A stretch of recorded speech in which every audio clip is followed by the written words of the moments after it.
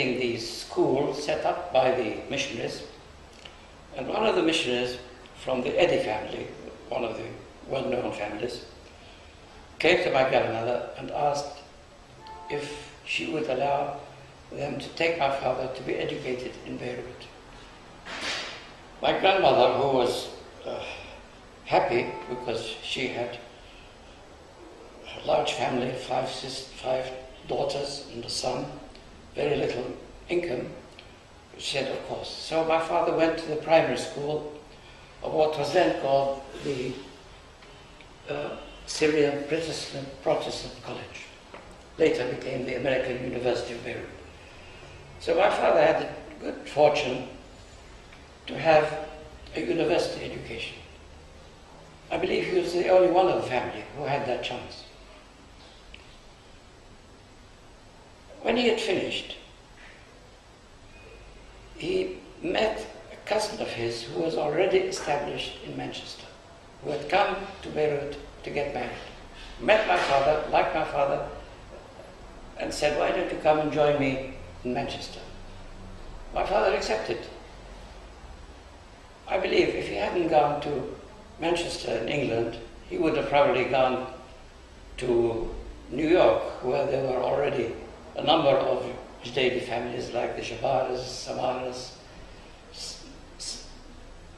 Abu Samras, or to Wichita, or to Oklahoma. But he stayed in Manchester. And what was that man's name, the business partner, your father? Yusuf al-Jibril. He was a cousin of my father on his mother's side. And you mentioned that your father was one of the first to get a university education, and you've been an educator, your brother was an educator. Yeah. Education is so important to our family. We have many educators in our family.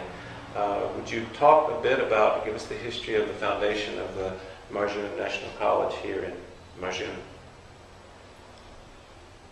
In 1948, after the partition of Palestine, a number of people from Marjeyoun who were living and working in Palestine came back to Marjeyoun.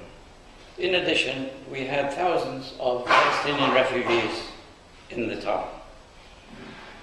The situation was very serious, not just politically, but socially, financially. It was a serious situation. My father had the idea of combining the existing Protestant school and Greek Orthodox school, which were private schools, let's say not government schools, private schools, combining them into one non-sectarian school, which would provide education for the young people from all ages and all genders. He had the good fortune to find a member of the Ghulmiya family, Labib Ghulmiya, who had been the head of a school in Jerusalem, who came back to Marjeyoun, and my father put him in charge of the school, which started its work in the residence of the Greek Orthodox bishop, because at that time there was still no building. My father then started to collect money to build the school. He went on more than one occasion to North America, to South America, to Brazil. He came particularly to Oklahoma, Texas, and Kansas, where, as you know, most of our American family live or were born there. So he was able to raise money to buy the land on which the school today is built.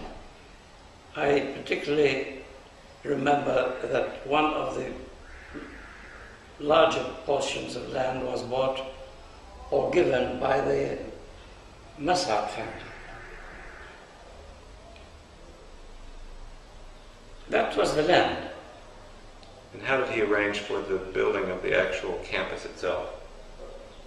The campus was built through a lucky chance. I was in Tunisia. I had, as I said, the rank of ambassador in Tunisia. I was an advisor to Habib Bourguiba, who had become Prime Minister and then President of Tunisia. When you're an ambassador, you have the equivalent rank of any other ambassador from any other country. And an ambassador represents the head of state. So it's an important position and allows you to meet the highest rank of officials. I became very friendly with the American ambassador. And I became very friendly also with the regional head of the Ford Foundation, who was based in Tunisia. The Ford Foundation at that time was interested in educational projects throughout the world, and in particular in the Arab world. And I heard that the Ford Foundation were giving grants for school buildings in various countries. So I approached their representative in Tunis, who had already been in Beirut, he knew Beirut. I invited him to Marjeyoun. He came in the summer. He saw where the school was. He heard all about it. I briefed him about it. And we wrote a memorandum putting a request for money for a building. The Ford Foundation in New York responded positively.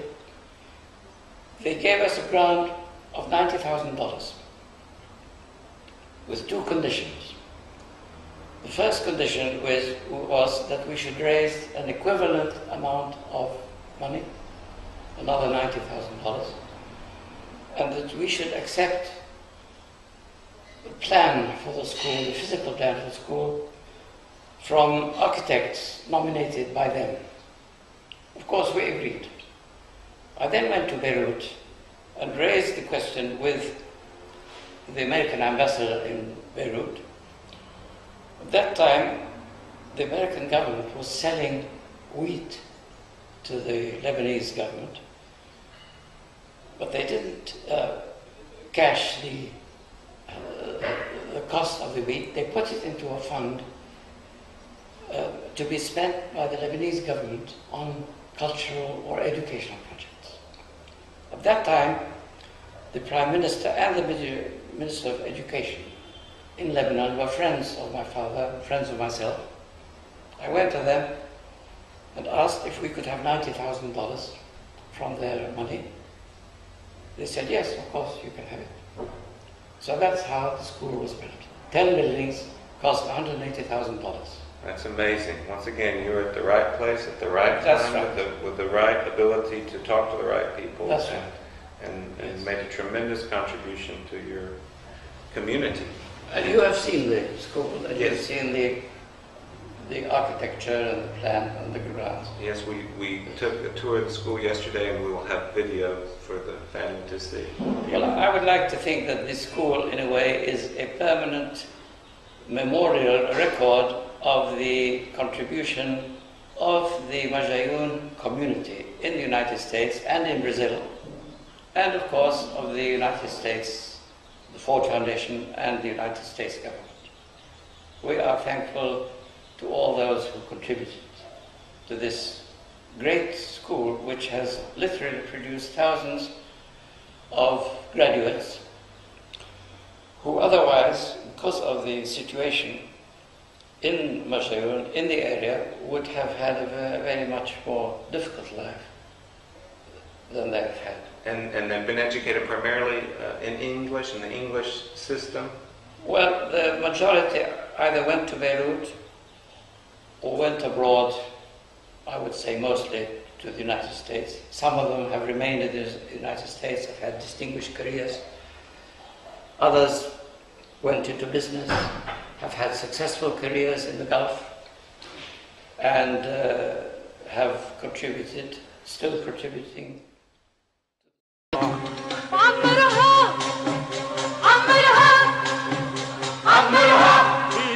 تعلي بسواعد بالمجد وبالقصد المارد عمرها تتحبى يا ترى عمرها بجوارح بيضا بمحبة بنحيط مرحب بحبة عمرها وزينها نطرها عمرها عساس الحيطان الصلبي على العتبة بتساند عتبة عمرها نسم يا شجرها عمرها يوسف ضوي ومقصودي على اسم النعمة مرصودي عمرها وضوي يا قمرها عمرها عساس الحيطان الصلبي على العتبة بتساند عتبة عمرها نسم يا شجرها يوسف ضوي ومقصودي على اسم النعمة مرصودي عمرها وضوي يا قمرها بسواعد